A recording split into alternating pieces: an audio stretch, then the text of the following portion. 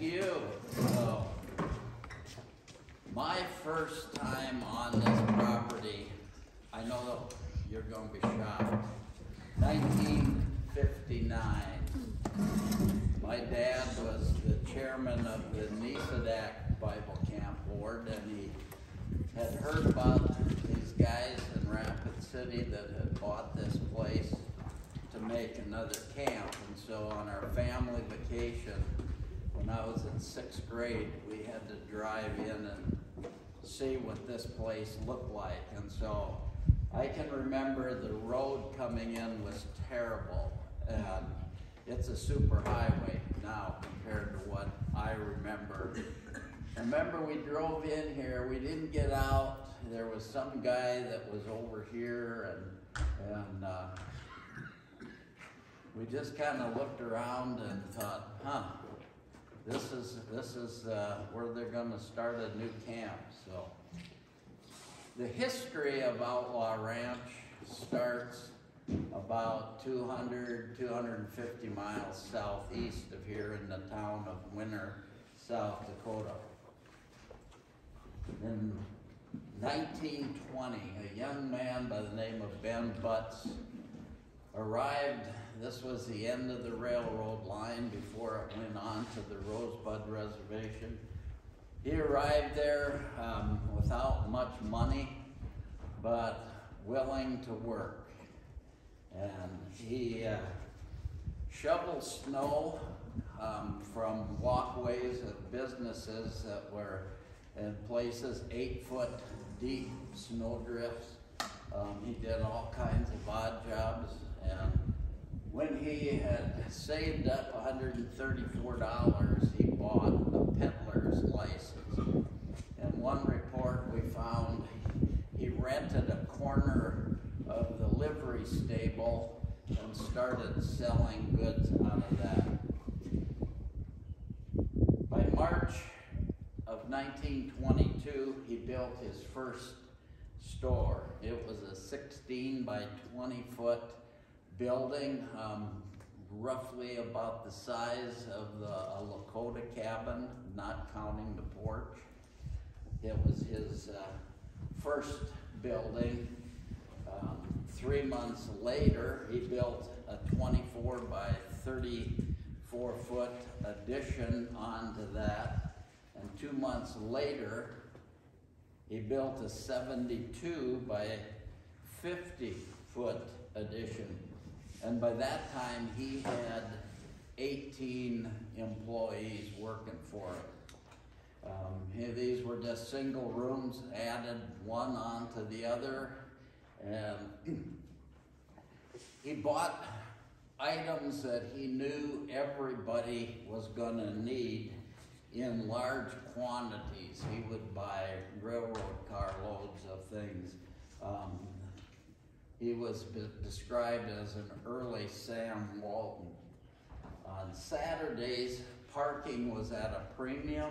He hired cops to direct traffic. He was open to begin with for 24 hours a day and 3 hours on Sunday. After he had eliminated all of his competition, he cut back to 18 hours a day. Needless to say, some of his competition didn't like the way he operated. And one morning he came to work, and someone had taken some old coal tar, black coal tar, and a paintbrush, and had wrote Outlaw on the side of his store. Well, he took that as a compliment, and he changed the name of his store to the Outlaw Trading Post. And he believed in advertising. He was one that was a very early proponent of advertising. Brown sugar, canned vegetables, canned fruit, stick matches. You know, today we don't think much of it, but you know, 100 years ago, everybody needed wooden stick matches to start a fire. He would buy them by carload. Yellow chore gloves. Any of you that have been around a farm, everybody has yellow chore gloves. He would buy these by the case load, and consequently, he could sell cheaper than anybody else. Hairpins, even tractors. And by 1928, he had personal and commercial assets of over $1 million. He was doing $250,000 in volume when most businesses considered $20,000 a good year. He kept an inventory of $30,000 on hand. He said, I don't keep goods, I sell them. And in 1928, he was one of the top 10 individual income tax payers in the state of South Dakota. From the April 11th, 1930 newspaper in Winter, headlines: Outlaw Trading Post makes improvement. New building to be ready for use next Saturday. Hardware department to have entrances on First Street. And get this, a headline in the paper: ladies' restroom on first floor. They don't say anything about a men's restroom. I guess they use the alley. But anyway, Saturday is moving day at the Outlaw Trading Post if present plans are carried out for the hardware department. They will move into its new home, which is a new tile building to the north of the present quarters. Here, a room 42 by 100 feet. That'd be bigger than this. Well lighted, well ventilated, with an entrance off First Street, will be devoted to hardware, while a storeroom 32 by 50 feet to the west, with a restroom for women, again, that seemed to be a big thing. It was 22 by 22 feet to open off the present ready-to-wear section. It's also built. The Outlaw Trading Post, which was started March 4th, 1920, will give the reader some idea of the growth of this general merchandise store. This company has always believed in advertising, and the Tripp County Journal ran their first advertisement in this county, which was a 4-line local about some strained honey. The first store was 20 by 24 feet. And they have increased their business with more advertising. The first order sent out from this little store was for 400 pounds of beet sugar.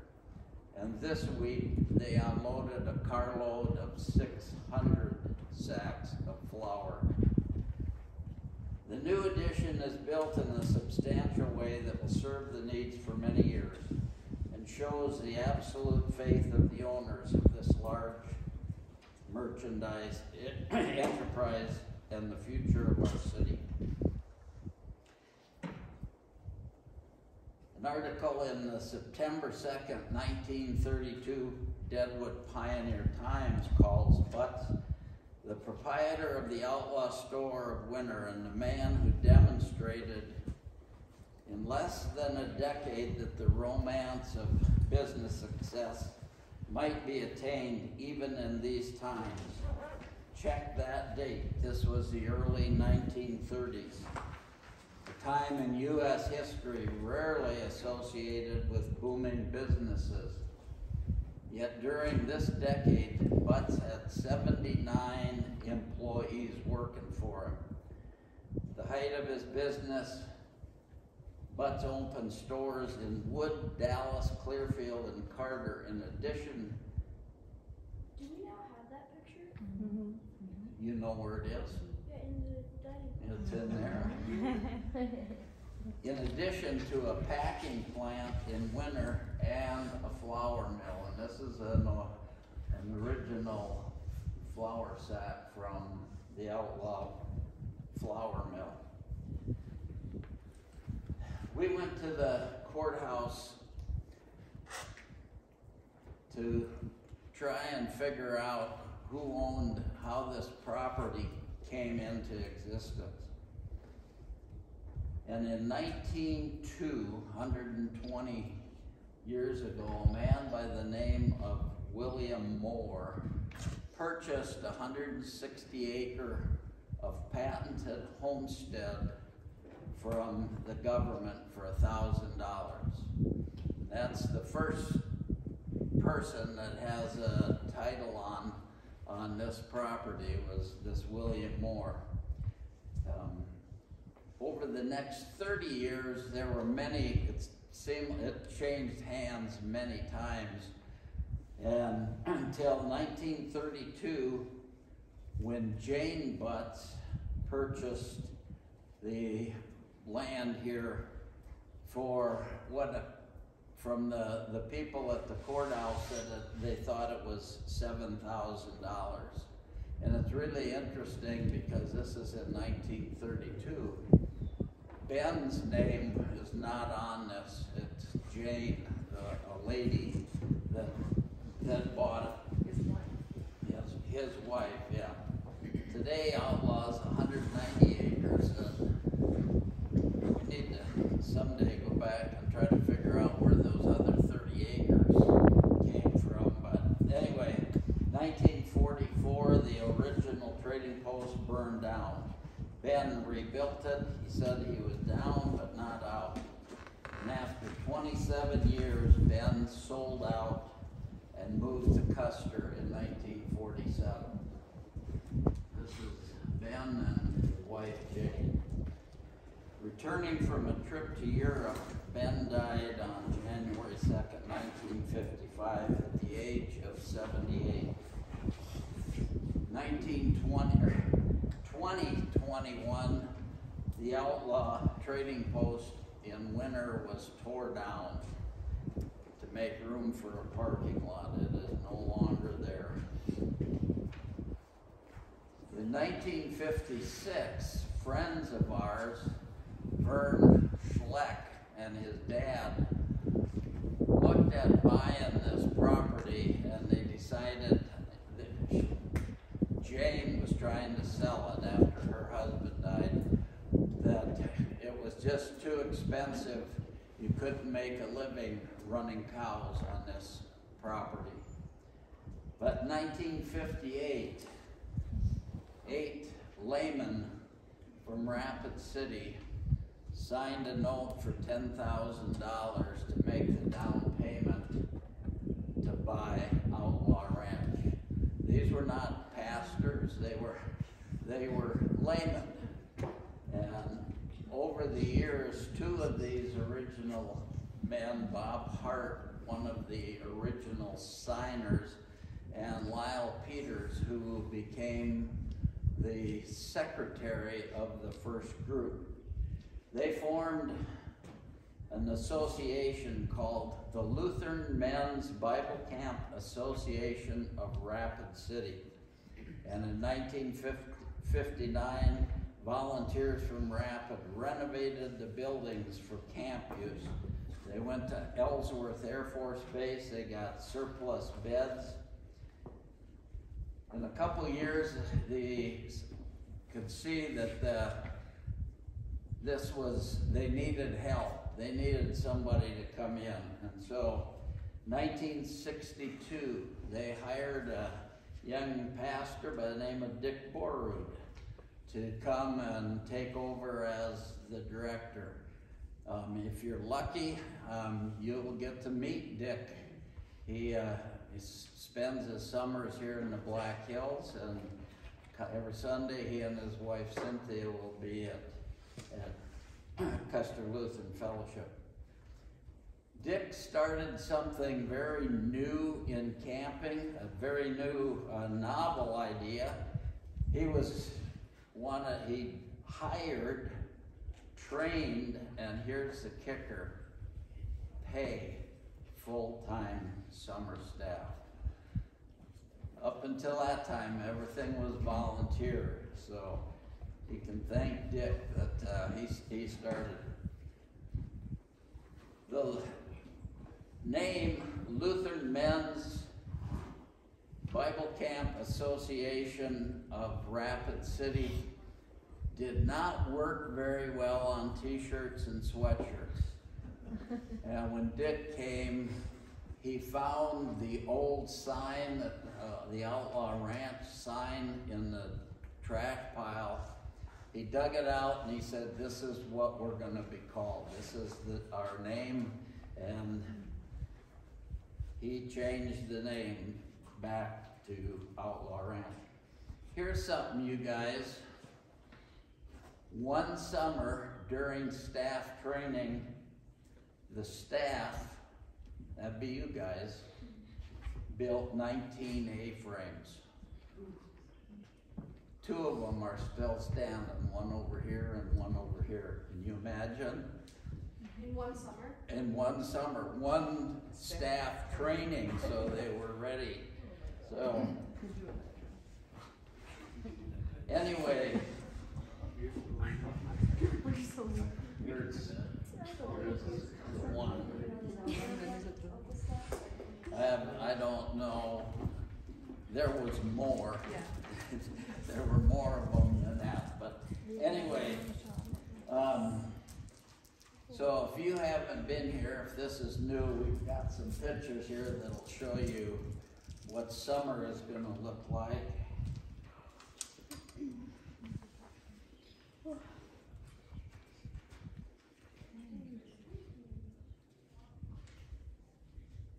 Have you all learned to do the cooking outside? Yeah. All of you? I think I just see the fire, but it's fine.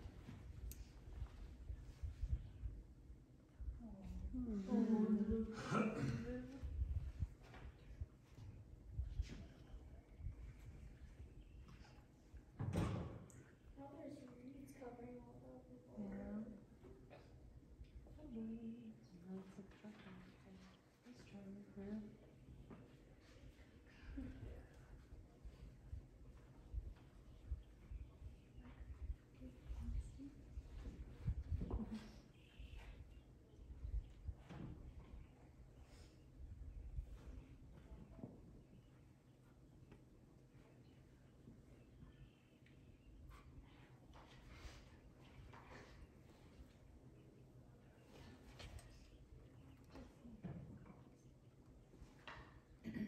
Is that the old corral?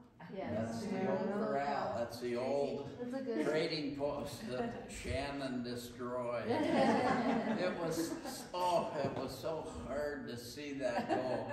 It was just such a nice place. Anyway, so you guys, if you hadn't been here before, you don't know what you're missing. So, horses have always been big.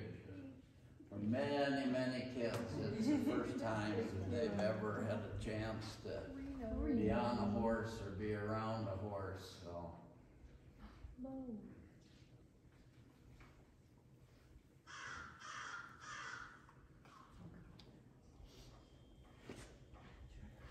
Family camp. Some of you may be in there. Oh yeah, I see it. Oh, Is that angel down, sitting down, isn't it? Oh. I don't see In the 1970s, the old dining hall was remodeled. The kitchen we remodeled, and the old log lodge was also remodeled. In 1986, the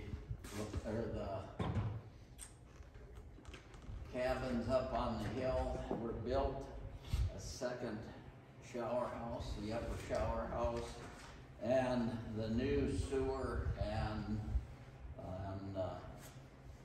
water system was done in 1986. That was a major project to get a new sewer and water system.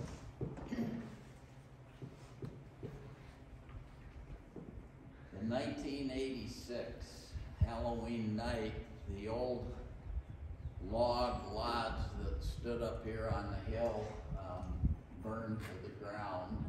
And in 1987, a new lodge was built.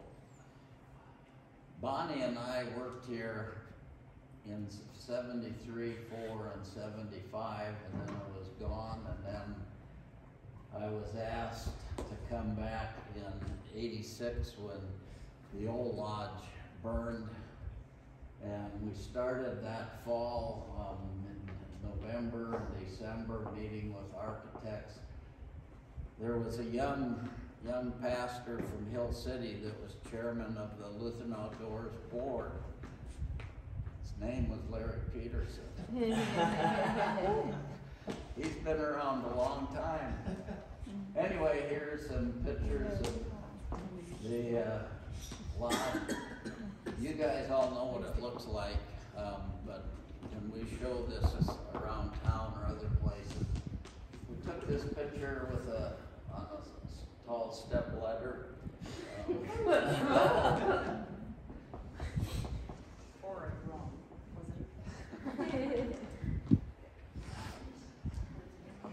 1988, we built Dayspring, and the Lakota cabins were added. Recognize anyone?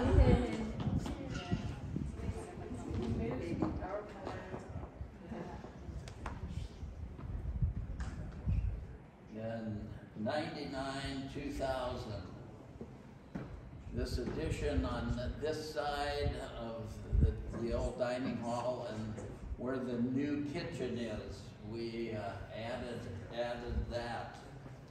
The Delicate family, a name you hear a lot in Custer,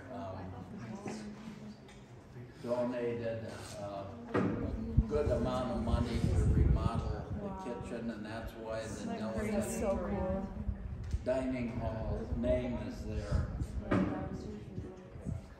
In 2000, we started remodeling the barn. This is what it looked like. As you all know what it looks like today. So who did the roof? The roof up there was done by a fly-by-night outfit out of... Oh, he's not listening. A fly-by-night Talk about you. outfit out of Flandreau came out here and put that metal and that cupola on the roof. Yeah. Fly by night, that's right. Isn't it beautiful? He did that. Shannon's he's got quite a long history here too. So you guys all know what it's like. A resident goose pop flock. And things that you won't be seeing, but this and the off-season retreaters, quilters, scrapbookers. Unbelievable how much junk they bring with them. Unbelievable. Some of the quilters, this is during off-season. Well, look how beautiful those are. And you can get them at Walmart.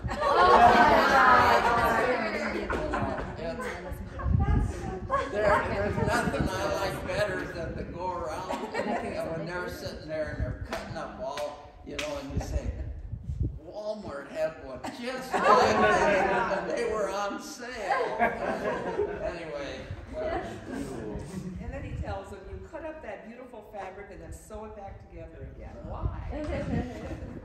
Anyway, the basketball court, some of you, I don't know, you're probably too young, heard the name Janet Carbonen. Janet Carbonen in the 80s was from Lake Mills, Minnesota, and her team won the state women's women's basketball 3 years in a row. Janet went on to play D1 basketball, and up until a couple years ago had the scoring record, men and women, in the state of Minnesota. So she is married to Al, and Janet thought we needed a basketball court here, so she and Al donated the money to put in the basketball court.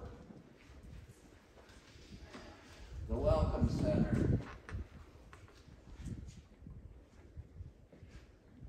Some of you, hopefully you've all read this in recognition, grateful recognition of Damaris Matheson Nesham. You will see Damaris and her husband Irv here off and on. They've been very important to donating to Outlaw. They've provided money for a lot of what we have.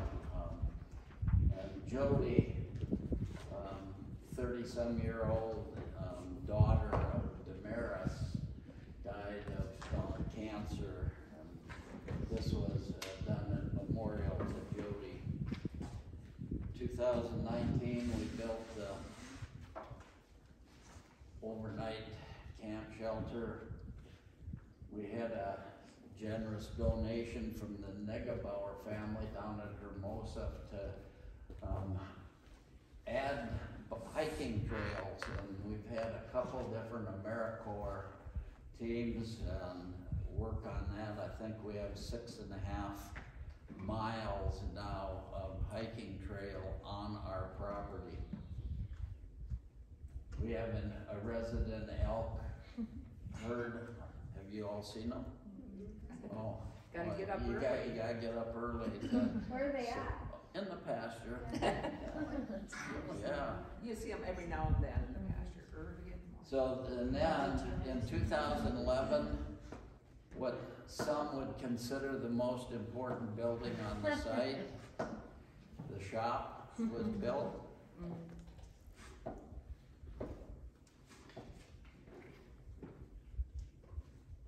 2022, the building we're in now.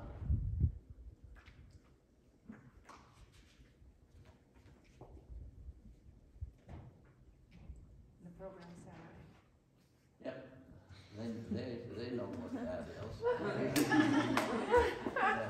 I shouldn't have to tell them by now what that building is.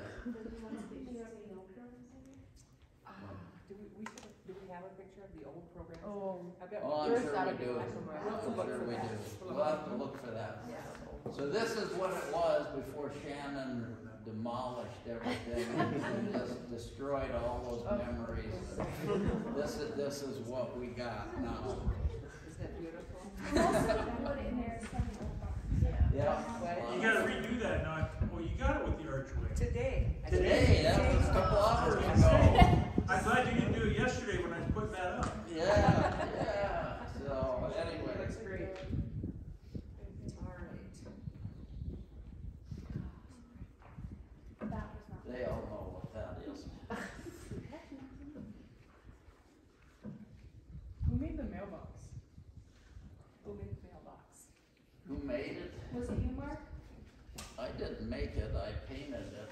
And Well, how do you paint the new one? repaired it a couple of times when it's been hit and that. So, anyway, Outlaw Ranch, the historical name of this camp, has been known in this community since the 1930s. The name is still used because it maintains contact with the concept of Christianity that is often forgotten. There were many places and many crowds where Jesus was unwelcome, an outlaw in his own right. John 1:11 tells how Jesus came to his own home and the people would not receive him. He even suffered death on the cross, a death reserved for outlaws.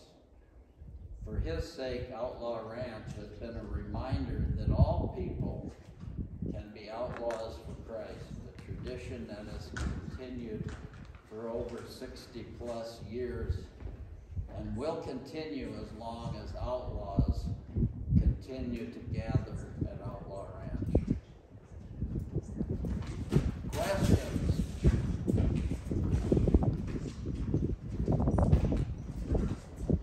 There's going to be a quiz, you know, before your first paycheck. And so hopefully, I didn't notice anybody writing down notes, but I hope you have good memories. Yeah, trivia. Anyway, Thanks, Mark. you're welcome.